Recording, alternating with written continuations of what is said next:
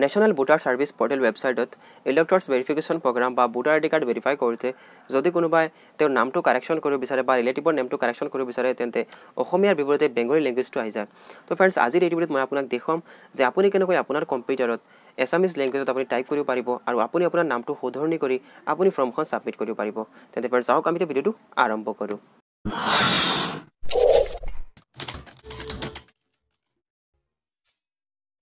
তো ফ্ৰেণ্ডছ যদি আপুনি আপোনাৰ নিজৰ নামটো বা আপোনাৰ সম্পৰ্কিত ব্যক্তিৰ নাম শুধৰণি কৰিব বিচাৰে অসমীয়া তেতিয়াহ'লে চাওক এইখন কীবৰ্ডত কেৱল বেংগলী লেংগুৱেজ দিয়া আছে, অসমীয়াত টাইপিং কৰিব পৰা নাযায়।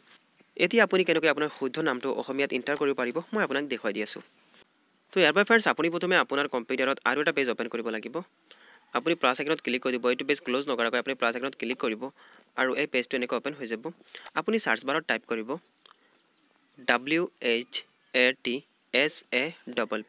WHATSAPP WhatsApp ৱেব আৰু আপুনি চাৰ্চ কৰি দিব। চাৰ্চ কৰি দিয়াৰ পিছত একেবাৰে ওপৰত যদি লিংক আহিছে চাওক WhatsApp ৱেব, আপুনি এই লিংকটোত ক্লিক কৰি দিব। মই এতিয়া এই লিংকটোত ক্লিক কৰি আছোঁ। এই লিংকটোত ক্লিক কৰি দিয়াৰ লগে লগে এনেকুৱা এটা QR কোড আহি যাব।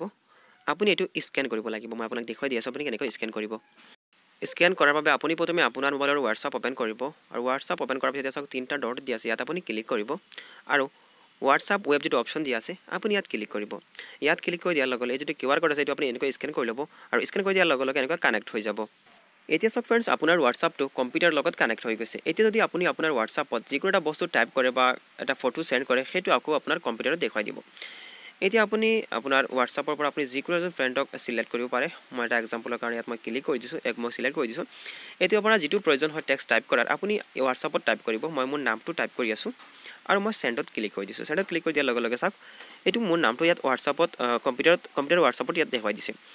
এতিয়া যদি আপুনি ইয়াৰ পৰা কপি কৰিব বিচাৰে ইয়াত এনেকুৱা আপুনি চিলেক্ট কৰিব, কপি কৰিব আৰু Nvsp যিটো ৱেবছাইট হয় য'ত আপুনি কাৰেক্ট আপোনাৰ নামটো শুদ্ধকৈ বহাব বিচাৰে আপুনি এই পেজটো ক্ল'জ কৰি দিব আৰু ইয়াত আপুনি আনি প্ৰেছ কৰি দিব। আপোনাৰ যিটো মানে আপুনি অসমীয়াত আপুনি টাইপ কৰিব বিচাৰে এইটো আপুনি WhatsAppত টাইপ কৰিব আৰু ইয়াৰ পৰা আপুনি কপি কৰিব আৰু কপি কৰি আপুনি আকৌ আপোনাৰ Nvsp ৱেবছাইটত আপোনাৰ যিটো নাম শুদ্ধ কৰিব লগা আছে আপুনি সেইটোত নি প্ৰেছ কৰি দিব। তো ফ্ৰেণ্ডছ এনেকুৱা আপুনি আপোনাৰ নিজৰ নামটো বা আপোনাৰ সম্পৰ্কিত ব্যক্তিৰ নাম যদি আপুনি শুধৰণি কৰিব বিচাৰে তেন্তে আপুনি প্ৰথমে অসমীয়াত টাইপ কৰি ল'ব আপোনাৰ মোবাইলত আৰু আপোনাৰ চেণ্ড কৰি দিব যিকোনো এজন ফ্ৰেণ্ডক। চেণ্ড কৰি দিয়াৰ লগে লগে সেই নামটো আপোনাৰ কম্পিউটাৰত দেখুৱাই দিব আৰু আপুনি এই নামটো ইয়াৰ পৰা আপুনি কপি কৰি নি আপুনি Nvsp ৱেবছাইটত নি প্ৰেছ কৰি দিব।